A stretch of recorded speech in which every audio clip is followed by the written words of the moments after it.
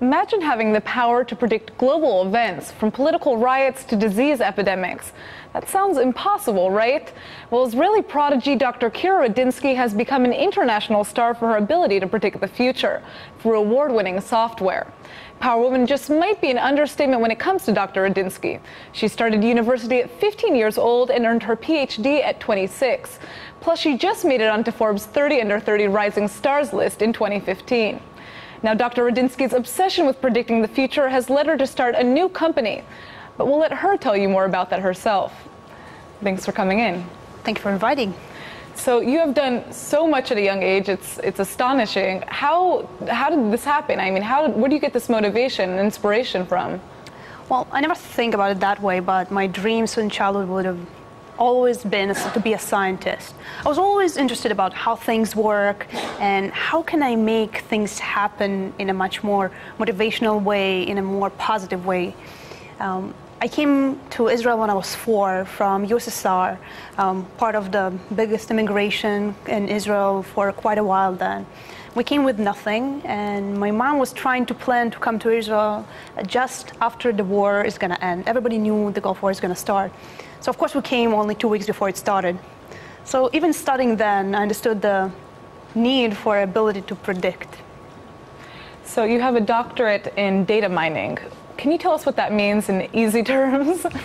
So data mining means taking all the data that we have as humanity and making sense out of it, using a lot of statistics and machine learning and building automated software to make sense, structure it, and make some kind of output out of it. Maybe it's predictions, maybe it's more explanations about what we already know.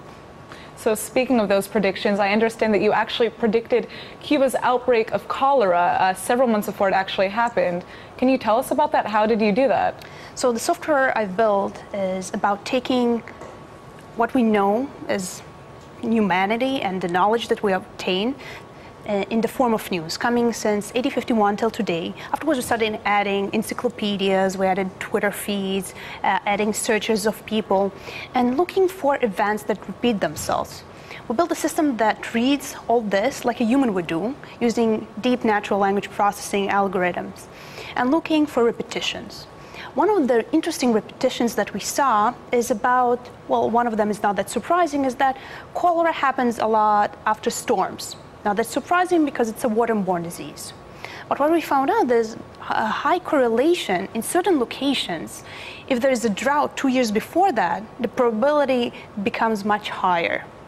And the reason for that, we were really interested about why it happens in certain places but not in others. And what the system inferred is the fact that it only happens in countries with low GDP, not that surprising. Right. And the other one was more about the fact that they don't have enough clean water. And the interesting thing is that if you have enough clean water, you can stop epidemics, especially cholera. You can drop mortality rates from 50% to less than 1%. So this was part of our understanding that cholera is caused by weather. We started getting more information from airport sensors to try to predict in a much better way, and not only 2 years in before, but trying to predict even a few months in before, trying to help different organizations to be much more prepared for that. And did that work? Did people listen to you when you had the statistics to essentially prove that the disease would break out? At that time, we were building a prototype. We were able to predict Sudan riots. We were able to predict those type of diseases. And today, we work in a much more closer way on very specific problems, trying to get to a very high precision with those. Interesting. So you've taken this knowledge and this skill set that you have, and you have created a new company called SalesPredict. Can you tell us about what this company does? At one point, where I was looking at all the data and the predictions the system was making, I understood something very interesting, is that it's really good in understanding economics, but mostly macroeconomics. What happens in countries? When will prices of global products will drop or not? And then I was really interested about really trying to model and simulate it. The joke we had at that time is that somebody who wins a Nobel Prize in economics just needs to think about one hypothesis and then test it for 20 years. Why shouldn't we build a system that thinks about thousands a second? Maybe eventually it will find this Nobel Prize winning hypothesis. And this is what we started building. But in order to actually understand economics, you need to get to a higher granularity.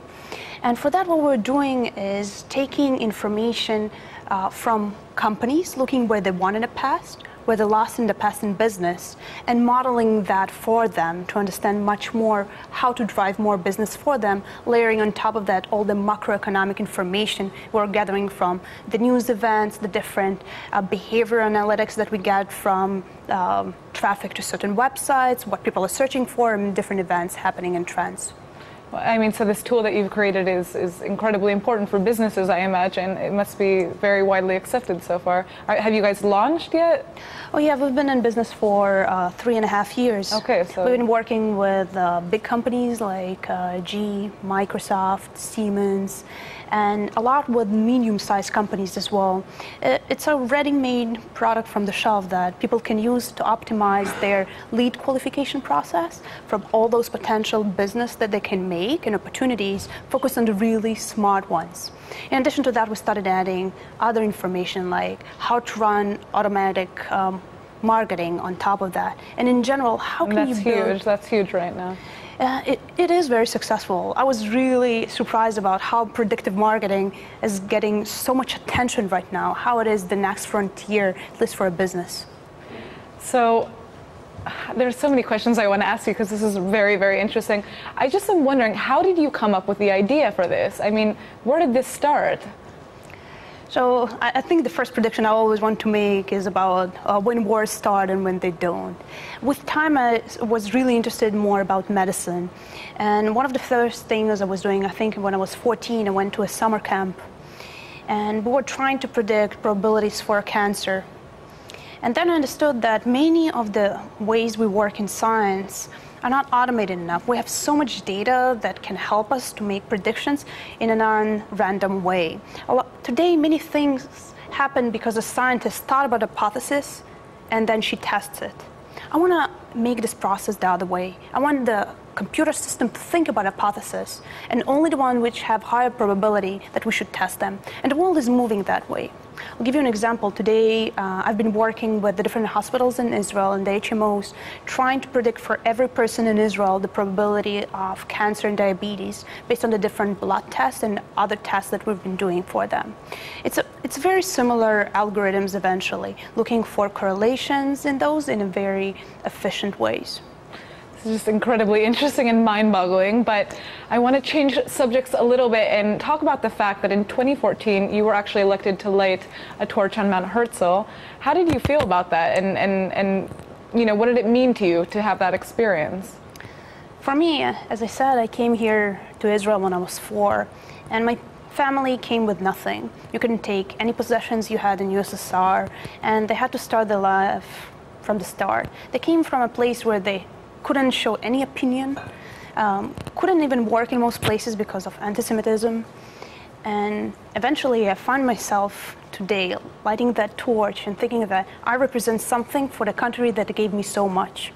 Everything I have till now, from the degree I got here, from every step over the way that I was funded by so many people, I was encouraged.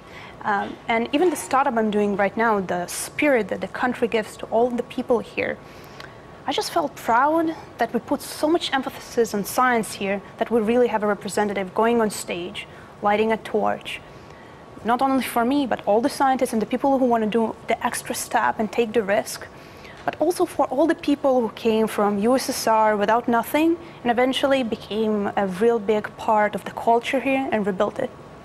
100%. So our final question is, I heard that you actually have a black belt in karate. That's true. When did you have time to get this black belt? Well, I have the same time as Marie Curie, like everybody else. There you go. I started when I was 5, pretty much because I didn't want to go to ballet lessons. And I like the fact about the spirit that it brings. One of the things you say at the end of a karate lesson is be loyal to your way. And that's deep. Think about what you want to do and just keep on doing that, perseverance. That's what's going to get you really far. And I like being alive, doing both sports. Eventually, it brings me the peace and motivation that I need in so many aspects in my life. Yeah, well, to continue doing this groundbreaking work that you guys have been doing, it's unbelievable. And eventually winning is also very fun. I can only imagine that winning is fun. We have to see you in action. Next time you come in, we'll have you show us some moves on the set. That would be perfect. Great. Well, thank you so much for coming in, Kira, and congratulations on everything that you've done so far. Thanks so much. And looking forward to see what you do next. Thank you.